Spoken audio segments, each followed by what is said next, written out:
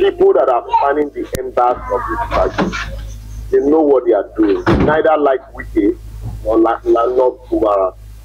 Kubara went to Abuja, sat down with the president, whether an executive order or whether it was an agreement with, the document was produced and both parties signed that document. If the governor didn't want to sign, he would have just said it to the president there and then that he wants to study the document and get back to the president. But listening to warmongers and then now claim that an executive order produced the empower resolution of this state that is not constitutional. And yet the same governor via an executive order has demolished the State House of Assembly. Via an executive order has moved the sitting of the State House of Assembly from a place that the speaker, because it is that the constitution is the speaker that ought to designate a place for sitting. The governor has contravened the constitution also via an executive order, designate a place inside the government house, just like Abechi in his time, for sitting.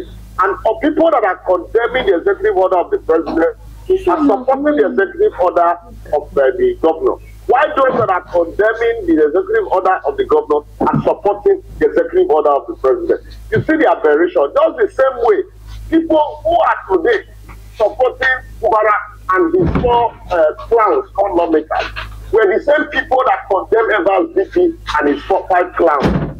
Those people who supported, who condemned Amechi's high-handedness those days, also today are supporting Wike's and his 27 members high-handedness.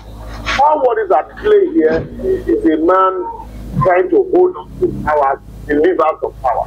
Wike, we know, has PDP has been mortgaged to him, and any attempt to rescue PDP from him will be met with steep resistance. That is the genesis of all that is happening in Rivers State.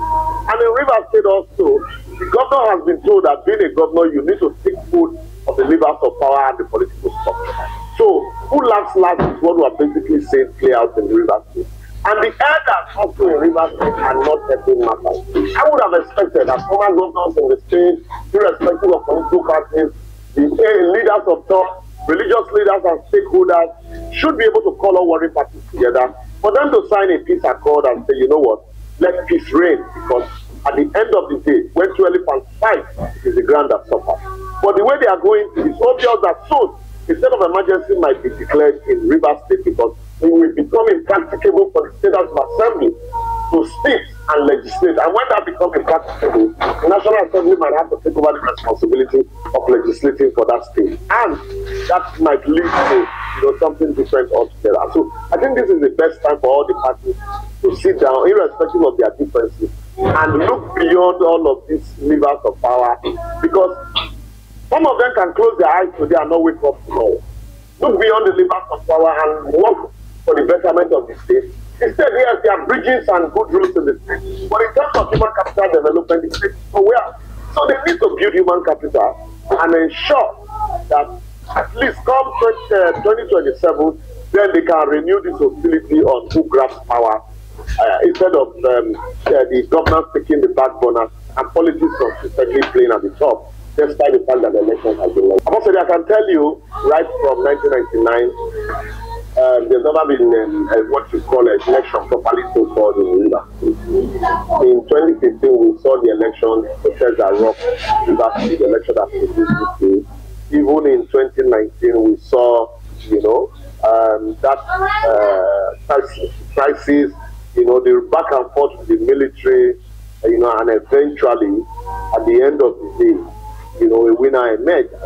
In the same vein, in 2023, Rivers State was the hotbed for election. So, because these people really do not believe in the powers of election, or they don't believe that they were actually elected by the people, they believe that they were either elected by one man. Remember, Wike posted that he bought forms for everybody.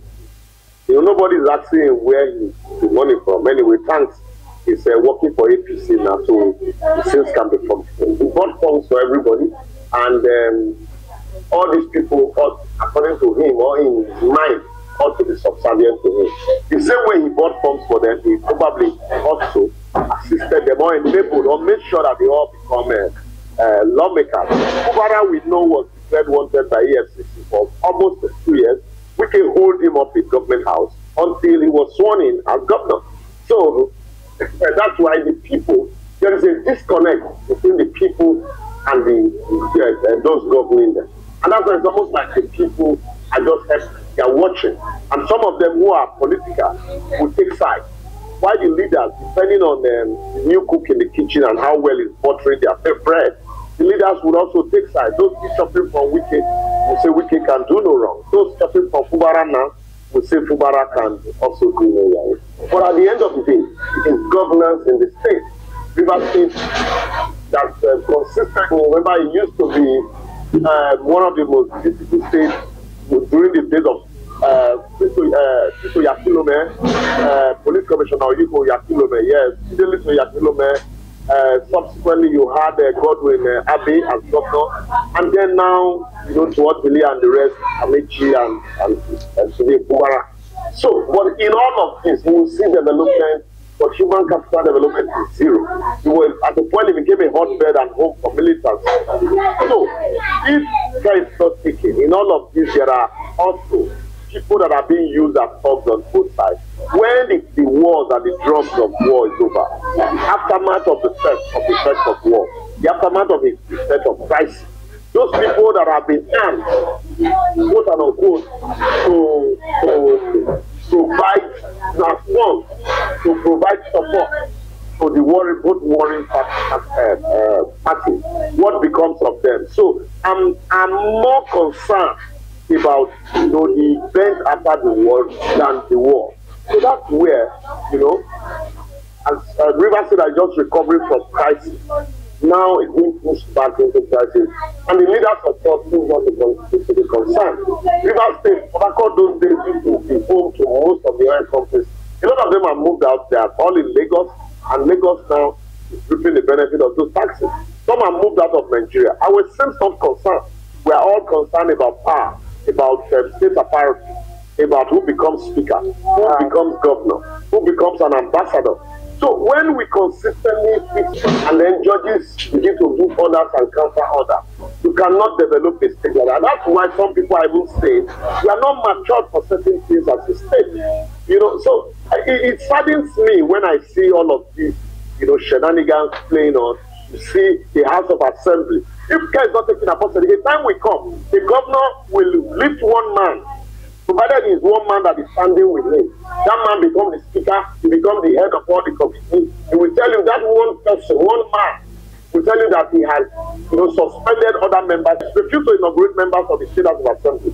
And people, including senior lawyers and judges, folded their hands and encouraged him on. And that's why we are seeing the high-handedness playing out the region today. And if care is not taken, someday some person will raise one person as a member of the State House of